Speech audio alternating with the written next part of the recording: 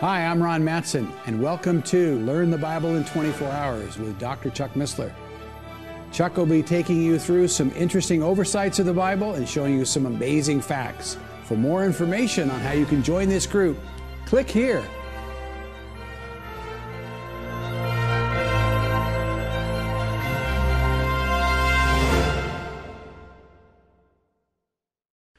Well, we are in hour 13 of our Learn the Bible in 24 Hours. And we've crossed the divide. In other words, we've been in the Old Testament, admittedly somewhat superficially, but still with a background we hope is helpful. But now we're moving into the New Testament. And we have a couple of sessions here that are sort of the bridge. Thought it'd be useful for us to spend an hour to focus on how sure can we be. You know, we talk glibly that most of us in this audience believe the Bible, believe Jesus Christ, and that's fine. But how sure are you? How much are you willing to gamble? You're gambling your eternity on that, in effect. How sure can we be? So we're going to focus on that a little bit. William Thomson, who is known as Lord Kelvin in the scientific community, pointed out that until we can measure a thing, we really know very little about it. Well, how do you measure certainty? How do you measure your degree of confidence that the Bible really is what you believe it to be? Let's attack that in a serious way. If we look at Peter's second letter in the first chapter, he points out that he says, "For we have not followed cunningly devised fables when we made known unto you the power and coming of our Lord Jesus Christ, but were eyewitnesses of his majesty." Now get the picture here. Peter is in the position of having been an eyewitness to all these fantastic things that occur in the gospel period. The transfiguration, the miracles, and so forth. But then a couple verses later, he makes a very strange remark. He says, we have also, in other words, in addition to being eyewitnesses, we also have a more sure word of prophecy, whereunto ye do well to take heed, as unto a light that shineth in a dark place, until the day dawn and the day star arise in your hearts. This is a strange phrase he uses. He says, you have a more sure word of prophecy. You have something in your possession that is more certain than having been an eyewitness like he was. What does he mean by that? Well, that's what we want to explore. The prophetic scriptures, according to J. Barton Payne, which is just one categorization of it, he says there's over 8,000 predictive verses on over almost 2,000 predictions on 700 different matters. And that's just one reckoning. Clearly, the Bible is more than a few prophecy books. Prophecy is littered throughout the entire collection of 66 books. The Old Testament was translated into Greek in 270 BC. I've mentioned that before, but I want us to anchor on that tonight, to recognize that the Old Testament, the Hebrew Scriptures, were translated into Greek 3 centuries before the Gospel period. We don't have to worry for this discussion. We'll ignore who actually wrote the books, when they were actually written. We're going to say we don't care. We know it was in black and white, in hand, in 270 BC, because it was translated into Greek. Any competent encyclopedia will confirm that for you. Now, these Old Testament scriptures contain over 300 specifications of that detail the coming Messiah. And obviously, Jesus Christ fulfilled those. That's what we're going to head into. The crucifixion of Christ was not a tragedy, it was an achievement. He was deliberately fulfilling, literally, 300 specifications.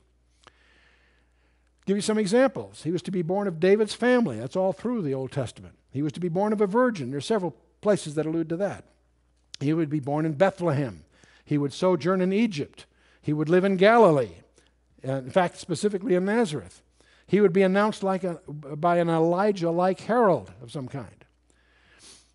His coming would occasion the massacre of the Bethlehem's children. That's mentioned twice in the Old Testament. He would proclaim a jubilee to the entire world. His mission would include the Gentiles. That's mentioned in Isaiah several places.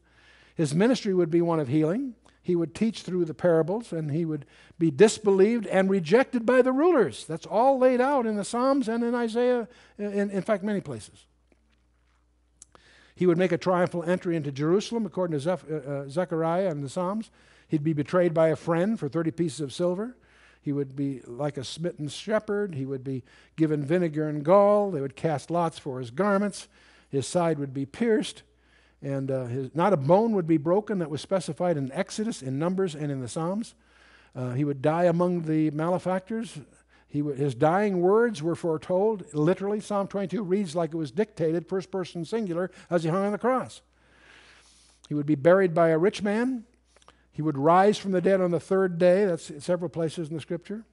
And his resurrection would be followed by the destruction of Jerusalem. He himself highlighted that. And I often point out there are 300 of these kinds of specifications, obviously some of them much more technical. And I thought what we'd do is we'd go through each one of them tonight and examine the reference and how it was fulfilled. And you're chuckling, of course, because you know I'm kidding you. But I am going to suggest that we examine 8 of them as an exercise, because I think the exercise will be useful not just for the 8, but to show you some methodology that you will, I think, will lead to understanding. Let's take the first of the 8. In Micah 5:2, anyone that gets Christmas cards sees this on it frequently. In Micah 5:2, we have the passage that Herod's advisors pointed him to when the Magi visited and asked where was to be the king of the Jews to be born. And they said in Micah 5:2, it says, "But thou Bethlehem Ephrathah, though thou be little among the thousands of Judah, yet out of thee shall he come forth unto me, that is to be ruler in Israel, whose goings forth have been from old, from everlasting." We could actually spend an entire week studying this verse. There's so much hidden in this verse. Not just that he was born in Bethlehem, but that he would rule in Israel. He's never done that yet. He's going to. Whose goings forth have been from old, from everlasting. That his pre-existence from the beginning of eternity. His life didn't start when he became incarnate. He simply took flesh. He was incarnate through eternity past. So there's a lot going on here. But all we're going to focus on for this particular exercise is the location of his birth. It's in Bethlehem. Why is it in Bethlehem? Well, you have to understand the book of Ruth, because that links the line of David to the town of Bethlehem. And there's lots of reasons why that book's so important. Well, if you take the planet Earth and you zero in to the Middle East, and you zero in on Israel, and you're near just south of Jerusalem, as you keep zeroing in on this, you discover there is a town called Bethlehem. It's always been there. And it has had a population of something less than 7,000 people throughout most of recorded history. So the question is that I want to suggest here, with that background, what is the probability of some person selected at random over the last several thousand years of fulfilling this prophecy? How many of you in this room know someone who's been born in Bethlehem? Some of you are thinking, all your hands should be up. Okay, right. Besides Jesus Christ, do you know? Okay. Well, it turns out that you can estimate the probability, roughly, of somebody, a stranger, being born in Bethlehem. How would you do that? Well, you'll take the population of Bethlehem as something less than 10,000, which is reasonable, and at any one time in history, you could say the average population might have been something on the order of 1 billion. So there's a chance of 10 to the 4th divided by 10 to the 9th. In other words, but roughly one chance in 10 to the 5th. If you had a random sample of 100,000 people, you have a chance of having one that was born in Bethlehem by this, if they're all randomly distributed. Of course, they're not, but that's an approximation. Okay, let's take another. You'll see where I'm headed here in a minute. Another one unrelated to this. In Zechariah 9, verse 9, we're told by the prophet, "Rejoice greatly, O daughter of Zion. Shout, O daughter of Jerusalem. Behold, thy king cometh unto thee. He is just and having salvation, lowly, and riding upon an ass, upon a colt, the foal of an ass." And this, of course, is a famous line to us as you study the Scripture, especially when we were in Daniel. Jesus, at one particular time, allowed himself to be presented to Jerusalem as a king, riding the donkey. He was deliberately fulfilling Zechariah 9:9. All right? How many people have presented themselves as a king to Jerusalem riding a donkey? Well, I know of only one, but that's not a hard thing to do. You would think that somebody that was presenting himself could ride a donkey. Did they? None that we know of. But if I said the chances of somebody having done that is less than 1 in 100, am I being generous? I think so. You could say probably less than 1 in 1,000,000, because you could probably figure out how many kings have presented themselves to Jerusalem and figure out which ones didn't ride a donkey and come down to a much more rare example. But I'll say 1 in 100 just to make this simple. You'll see where I'm headed. These will be perfectly adequate. Let's take the third one of the 8.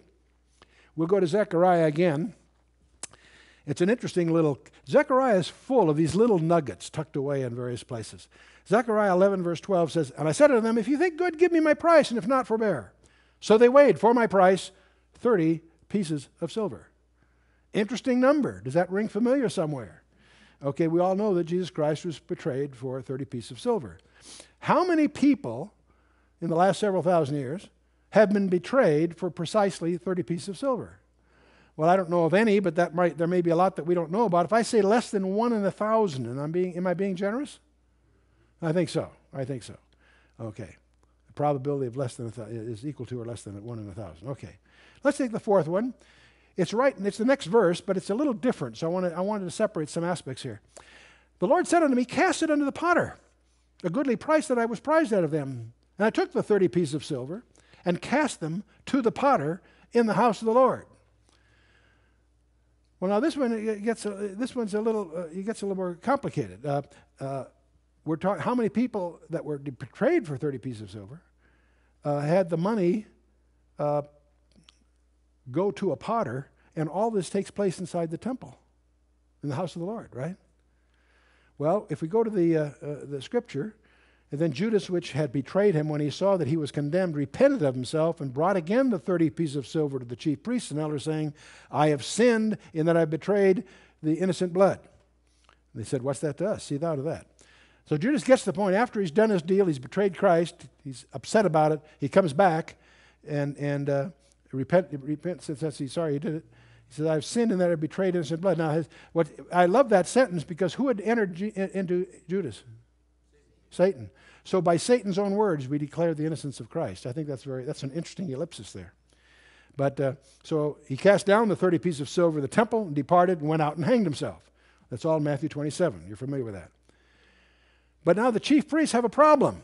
The chief priests took the silver pieces and said, "It's not lawful to put them into the treasury, because it is the price of blood." There was a prohibition of taking blood money and putting it in the temple. So they got this 30 pieces of silver. They're about to give it away. What do they do with it? Well, they had good CPAs on staff there. Okay? They couldn't put it in the treasury, but they could use it to prepay expenses. See, in other words, they're prepaying expenses. They're reducing their anticipated payables. And the reason is because the temple, when somebody died in the region for whom there were no heirs, no family, the temple had the problem of dealing with strangers that had died there. That was every year there's probably a few. You could make a guess of X numbers each year. And so they had that expense. There was a potter had a field that was really cheap that was available. So they took counsel and bought with them the potter's field to bury strangers in. It was a low-cost way of anticipating this expense. It goes on, "Wherefore that field was called the field of blood unto this day." So that's in the scripture, Matthew 27. Now let's go back and look at the precision of this passage in Zechariah 11:13. The price, 30 pieces of silver. The location of the transaction is in the house of the Lord. And who ends up with the money? The potter who sold the field. All that is included in that little verse in Zechariah. So if I said probably 1 in 10 million, I'm going to say 1 in 100,000, and I'm being generous. That's pretty precise. Let's take number 5. "And one shall say unto him, What are these wounds in thine hands? Then he shall answer, Those with which I was wounded in the house of my friends." This is a very dear one to me personally. I went through a phase when I was a teenager where I was memorizing Bible verses, and every time I came across some reference that was prophetic, I would type the verse on one side of the card and the reference on the other, and I would always carry a few of these with me and I was on a scripture memory kick. Well, I came across this, and there's one, wounds in the hands. I typed up the little card. But in the coming week, as I went through my cards, the more I tried to memorize this, the more I stumbled, because I realized it didn't make sense. "One shall say unto him, What are these wounds in thine hands? And then he shall answer, Those with which I was wounded in the house of my friends." And try as I might, I could not visualize a group of Roman soldiers driving spikes through his wrist into some 12 by 12s or whatever they were, as being in the house of his friends. And so I was puzzled by that. I realized I had the wrong mindset here. In John chapter 20, you remember he had appeared to him that among them that Sunday night, and Thomas wasn't with them. During that week, they told Thomas, "Guess who showed up at the prayer meeting last night?" and they told him what happened. He was very doubtful. He said, but he, that is Thomas, said unto them, except I shall see in his hands the print of his nails, and put my finger in the print of his nails, and thrust my hand into his side, I will not believe. Okay. And then what happens, of course, that after 8 days, again, his disciples were within. This time, Thomas was with them. Then came Jesus, the doors being shut, and stood in the midst and said, peace be unto you. And then he said to Thomas, this must have been a blow. Thomas, he said, reach hither thy finger, and behold my hands. Reach hither thy hand, and thrust it into my side, and be not faithless, but believing. Be not faithless, but believing. Boy, can you imagine how Thomas must have felt? First of all, he realized that the Lord had overheard that expression. See, the Lord doesn't miss a word. A little child who was feeling a little guilty about something, asked his dad, is God looking? Does he see everything I do? And the father turned to the child and says, God loves you so much, he can't take his eyes off you. Well, Thomas answered and said, my Lord and my God. I visualized Thomas falling to his knees. Then Jesus said unto Thomas, because thou hast seen me, thou hast believed. Blessed are they that have not seen and believed. Now when I go back to that verse in Zechariah, you see, it's a whole other thing. What are these wounds on the hands? Those with which I was wounded in the house of my friends. What wounded Christ was not the spikes. It was Thomas's unbelief. Ooh. Well, getting back to our little analysis here, how many people taken at random have been wounded in their hands in the house of their friends? Well, I have no idea, but if I say less than 1 in 1,000, am I being generous? Okay. Let's take number 6. He was oppressed and he was afflicted, yet he opened not his mouth. He was brought as a lamb to the slaughter, and as a sheep before her shearers is dumb, so he opened not his mouth. We're taking this from Isaiah 53. You can't go through exercises like this without taking a few from Isaiah 53 and Psalm 22. They're so rich with these things. But here he is. He was afflicted, oppressed, afflicted. He opened not his mouth, made no defense. So the question is, how many prisoners accused of a capital crime, a death penalty situation, make no defense even though they're innocent? There may have been some in history, frankly. There are apparently, I think, on the record, some people who may have been killed inappropriately, but made no defense. But if I say less than 1 in 1,000, am I being generous? I think so. I think so. Okay, let's take another one while we're in 53 here, Isaiah 53. He made his grave with the wicked and with the rich in his death, because he had done no violence, neither was any deceit in his mouth. So the question is, how many people died among the wicked and yet were buried with the rich that were not attorneys? I'm sorry, I've learned over the years of speaking that you're going to unite any audience by picking on the attorneys a little bit. But I didn't mean to be irreverent here. How many people died among the wicked? You recognize the intrinsic contradiction within that verse. Well, if I say less than 1 in 1,000, am I being generous? Surely. Okay, let's take one more. Number 8, the last of the bunch. We'll take one from Psalm 22. For dogs have compassed me, the assembly of the wicked have enclosed me, and they pierced my hands and my feet. This is remarkable, by the way, because the official form of capital punishment in Israel was stoning. This was written 700 years before crucifixion was invented. It was invented by the Persians and then widely adopted by the Romans. So, how many prisoners taken at random have died by having their hands and feet pierced? Obviously, a lot of people. Millions were crucified by the Romans. But if I said less than 1 in 10,000, am I being generous? I think so. Okay, so what I've done here, we've concatenated a list of prophecies. Born in Bethlehem, king on a donkey, 30 pieces of silver, temple potter, and all that business. Wounds in the hands, no defense, though innocent. Died with the wicked, grave with the rich, and crucified. Now the question is, okay, if those are the probabilities of each one of these individually, what's the probability of a particular person having fulfilled all 8 of them? Well, that's a dilemma, because now we're dealing with composite probabilities. And for the purpose of this discussion, we'll assume that these things are randomly distributed. Let's talk about, let me give you a little tutorial on composite probabilities. Let's imagine in this audience that we have 60% of you are men and 40% are women. And suppose we blindfolded someone and had him pick one of you at random under some conditions that would make it equally likely to be any of you. what would be the chance if he reached out and touched one of you that it was a female?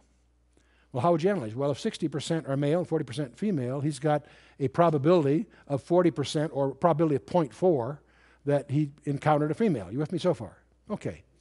Let me give you a different example. Let's assume that that 60% of you are right-handed and 40% are left-handed. And let's assume for this discussion that those are randomly distributed, independent of sex.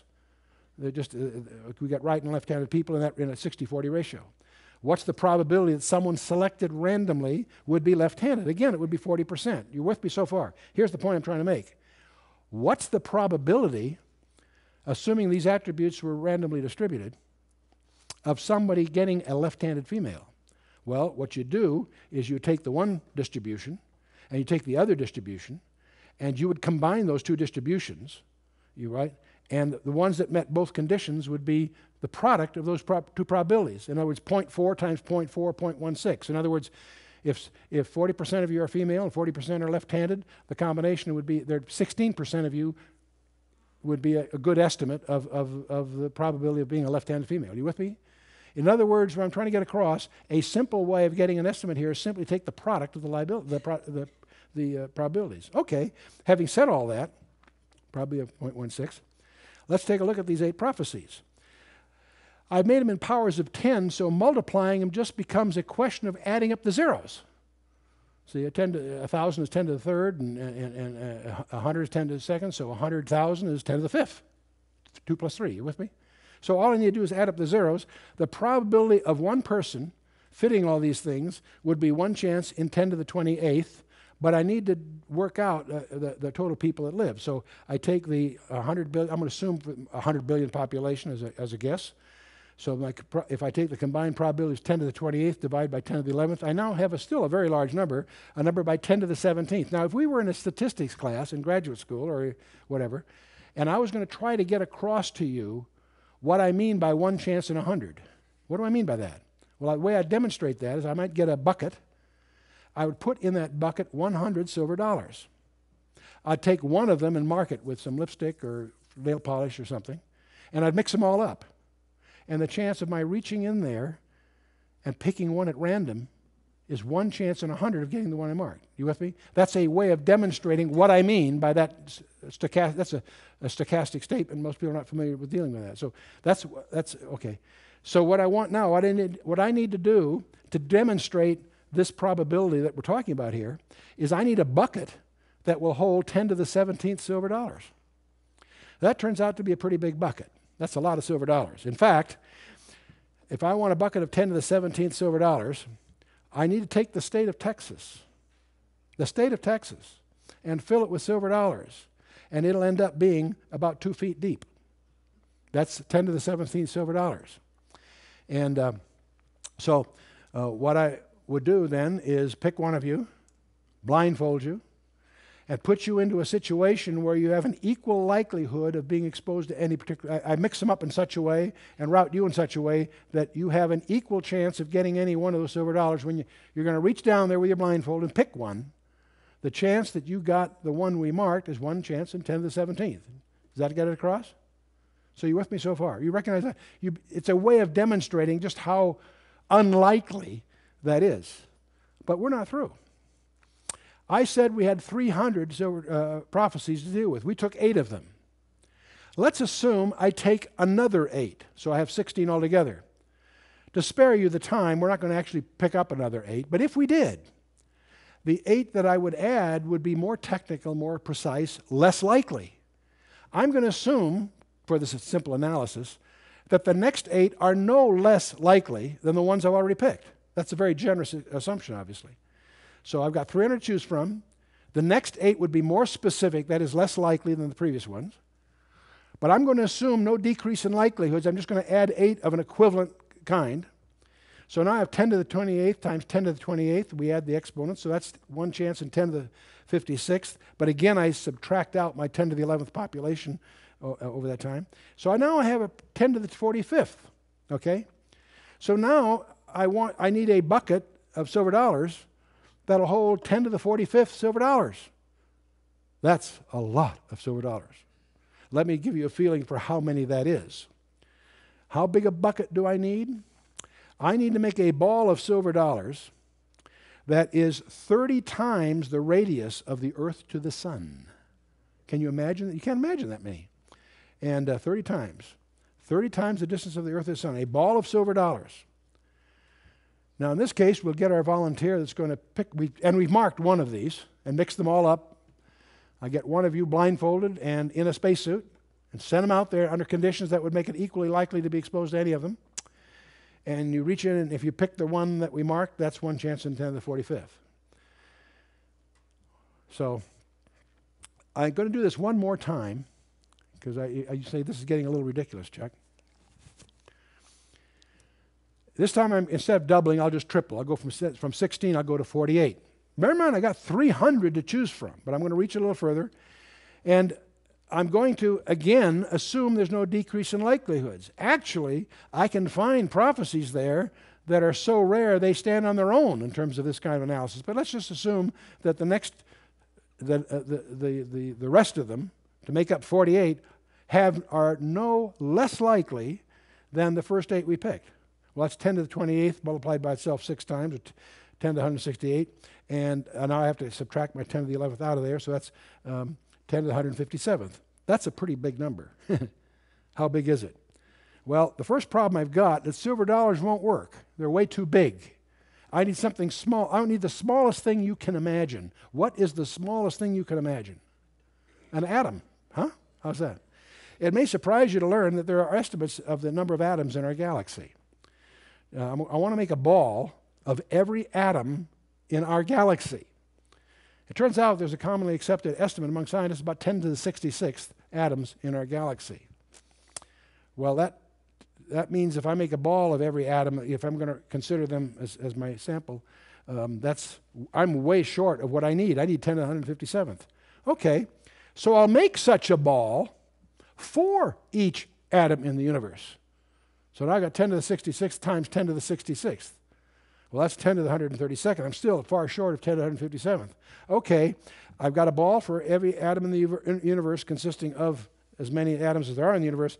I'm going to imagine that crazy exercise happening every second since the universe began. Well, that's about 10 to the 17th seconds if you do the math. And now I'm still only 10 to the 149th. I've made a ball of atoms equal to all the atoms in the universe. I'm going to do that for each atom in the universe, and I'm going to do that whole silly thing every second for 16 billion years. Is that a big number? I am still short of my 157th. In fact, I'm short by over 100 million to 1. You say, okay, this is pretty silly. What's your point? Here's my point. I am more convinced that Jesus Christ was the Messiah of Israel. I'm more convinced of that than I am of any other fact in my command. I'm more convinced of his identity than I am my own. Now, I have no reason to doubt my identity. I've got a birth certificate. I know my parentage, etc. There's no little gimmick here. And yet, I also realize I could not attach this kind of certainty to any other fact I know of. And incidentally, we've only dealt with 48 of 300. So you can get some idea why some of those estimates aren't that critical. You follow me? If I can make them even looser, you're still, you're out in beyond the realm of reasonable doubt. Beyond the realm of reasonable doubt. And incidentally, in going through this little exercise, I've missed the most amazing ones. You can do an analysis of the genealogy of Jesus Christ and be astonished at the precision of issues that are tucked in that genealogy. I won't do it now because we'll do that when we get into Luke and so forth, about the virgin birth and all of that, and the daughters of Zelophehad and the blood curse pronounced on Jeconiah and so on. The specific identification, prediction, of the precise day that the Messiah would present himself as king to Jerusalem, that which we encountered in Daniel chapter 9. Take that one prophecy alone, and it is equivalent to everything we've done so far. That one alone. Astonishing precision. And there's a whole bunch of Old Testament midrashic prophecies and other ones. What we're dealing here with is what I call the scarlet thread. It starts with God's declaration of war on Satan in the book of Genesis, in which God indicates to Adam and Eve that his plan of redemption will involve the human race. This is not going to be a super angel. It's not going to be some other thing. It's going to involve a man, but it's going to be a perfect man. In fact, it's going to involve a nation being called. We find that out in Genesis 12 and following. Abraham was called. And so it's not only come from the human race, it's going to come from a specific subset of that, namely the nation Israel.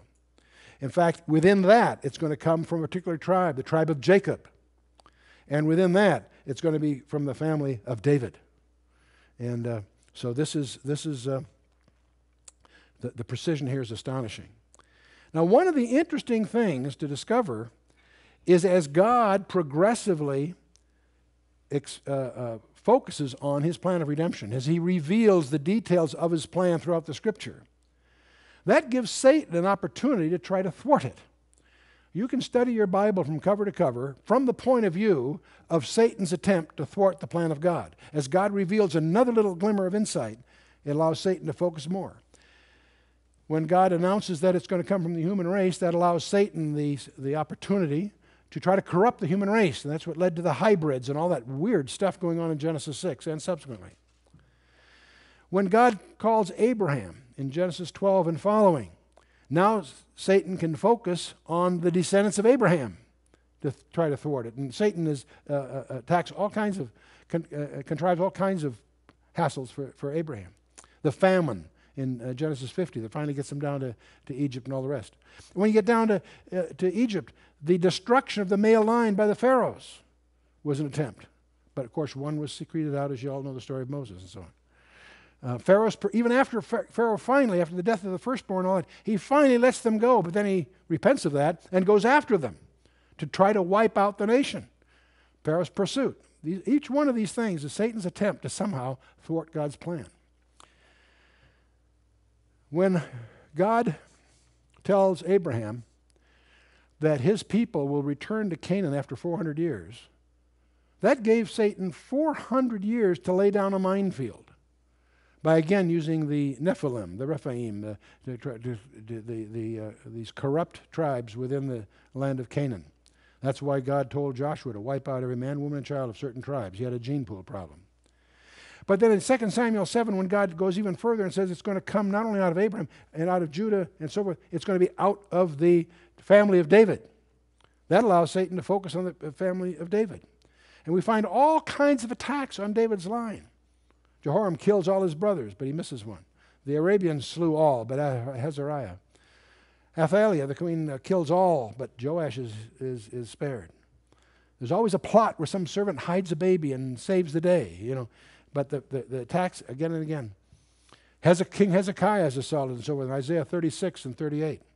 When we get to the book of Esther, the whole plot line of Haman was to wipe out all the Jews in Persia.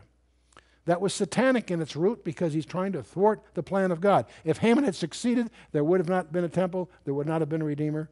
Those things, there are major, very cosmic issues underlying each one of these. When you get to the New Testament, it doesn't change. Joseph finds his betrothed is pregnant. He fears for her. But God sends an angel, and you know the story. Herod attempts to wipe him out. When he gets the vision from the Magi, he realizes that there's a pretender out there. He slaughters all the children 2 years and younger. And that was all predicted in the Scripture, and he does that. He attempts to do that. When Jesus opens his ministry at Nazareth, they try to throw him off a cliff. He slips away.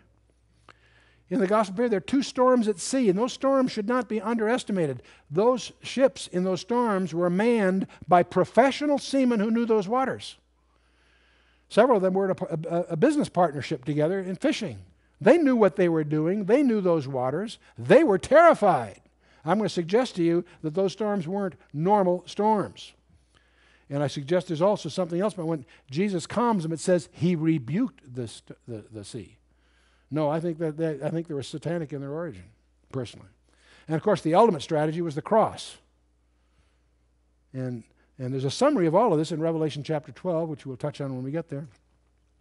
But the key point I want to get across is Satan is not through yet. He's not through yet. He knows that there is a prerequisite condition to the second coming of Jesus Christ, and that's for the nation of Israel to repent and to petition his return. And that's why he's after the believing Jews. The Jews that have accepted Christ are marked by Satan as targets. 8,300 predictive verses according to one category. 1,800 predictions on 700 different matters. The Bible is prophecy. There are no other equivalents on the planet Earth. The Islam's Quran does not stand up under scholastic scrutiny in a lot of ways, but it certainly does not hang its reputation on its ability to predict the future. It can't even get its own historical facts straight. The Hindu's Veda, the Bhagavad Gita, the Book of Mormon, none of these, all these religious books have no concept of hyperspaces that we now know exist. The Bible does. None of these have the audacity to hang their credibility on their ability to lay out history before it happens. Nostradamus, centuries, those ambiguous things. Occultic mediums, channelers, New Age spirit guides, what have you. None of them hold a candle to what the Bible has said all along. These specifications are filled. He would be born of a virgin, and he was. He'd be born in Bethlehem, and he was. He'd be taken into Egypt, according to Hosea 11:1, and he was, according to Matthew 2. In fact, when you go to Ethiopia, it's kind of interesting. You find those episodes of Mary and Joseph and the child visiting the temple that was set up in the town of Kirkus Island back in those days. He would heal the sick and make people whole, according to Isaiah 53, and he did, according to Matthew 8. He would be crucified, according to Psalm 22 and many other passages, and he was in Matthew 27. He would die for our sins, according to Isaiah 53, and indeed he did, as was all through the New Testament. He would be raised from the dead, the Scripture predicts, and indeed he was. Beside the messianic prophecies, the other thing that I want to establish some sensitivity on your part for is the major prophetic themes that occur through the Scripture. Not just Israel, not just Jesus, but also Israel, the nation Israel. Its origin, its ups, its downs, and its destiny is all laid out in advance. And the attack by the world on the Abrahamic covenant, God's covenant of the land to Israel, is the world's attempt to thwart, Satan's attempt to thwart that prophecy. But he that keepeth Israel neither slumber nor sleep, the Scripture assures us. But it will be troubled at times there. The city of Jerusalem, the entire world going to war against Jerusalem. That's coming. The city of Babylon is destined for a dramatic destruction that it has never seen. And it's beginning to get rebuilt. It has a destiny, according to the Scripture, of emerging as a major power center on the planet Earth. We're going to watch that in front of our eyes, and you're going to find many, many Bible-believing people caught by surprise because of their lack of recognizing the precision of God's Word. Russia is going to invade the Middle East. And God is going to intervene in that invasion in a very dramatic way. Russia and her allies are all detailed there. The technology of the weapons is all detailed there. The rise of China as a superpower, probably the dominant fact of the next few decades in front of us, is the emergence of China as not only an economic giant, but as a military giant, with major concerns over the Middle East. China and Europe are desperate for energy, for oil. We want it too, but we have alternatives. They don't. So they're on a collision course. Europe and China are on a collision course over the Middle Eastern oil. Watch that that's going to be an increasingly important subject forthcoming. I've even heard talk that the UN may move to Babylon, planting itself right in the middle of the oil patch for lots of good reasons. They obviously got to do something. It's a mess right now. The rise of Europe as a superstate, recognized by many prophecy buffs for some of the right reasons and some of the wrong reasons. The rise of the Antichrist, I don't think, will be from Europe. He'll be from the Middle East. He'll be from Assyria. The Scripture makes that pretty clear, I think. And while all this is going, the Bible talks about a one-world Christian pseudo-religion, a pseudo-Christian religion, ecumenical religion. It's not the New Age. Some people figure it's the New Age. No, It's going to be a Christ replacement kind of thing. The word antichristos in the Greek means a pseudo-Christ, a false Christ. And while all this is going on, there's going to be attempts to establish a global government. You know, you read these things in the Bible, it sounds like you're cribbing from today's newspaper. And of course, while all this is going on, there'll be a rise of the occult in ways that we can't even imagine. So that leads to the challenge that I've made several times in this study. I want you, if you accept what I put on the screen, you flunk this course. I want you to challenge this preposterous statement. I'm suggesting that we are being plunged into a period of time about which the Bible says more than it does about any other period of time in history, including the time that Jesus walked the shores of Galilee or climbed the mountains of Judea. Now that's an audacious statement, because the Bible has a lot to say about the gospel period, obviously. But I'm going to suggest to you that it even says even more about what's coming. For every one of those 300 prophecies that were fulfilled in Christ's first coming, there are at least 7 for each one of those of a second coming and things related to it. Now, how do you challenge this rather audacious statement? You need to do 2 things if you're going to be a competent steward. One is you got to find out what the Bible says, not what Chuck Missler says and whoever your favorite teacher might be. No, find out what the Bible says for yourself. I believe God will reveal things to you that no one else has seen yet. There's prophecies to that effect in my mind. That's part A. Part B of the assignment, find out what's going on, and you won't on the 10 o'clock news. You got to find out what's going on in Israel, Jerusalem, in Russia, Europe, China, and our country, and so forth. And we try to monitor 10 strategic trends, probably more than a dozen now. We're going to add a few. As we've been monitoring these trends for a better part of it, more than a decade, through various intelligence sources we have and are trying to continue to cultivate. And we publish these in forms of briefing packages on each one, but even more to the point, we publish a little newsletter. It's free on the internet. Little one-pager. We call it e-news. There's no cost to you. If you sign up on it, give us your email address, and we'll send you a little one-page every week of what's happened this week that's biblically relevant and the links on the internet that are following that development company. Most of those are not Christian things. They're intelligence sources of different kinds.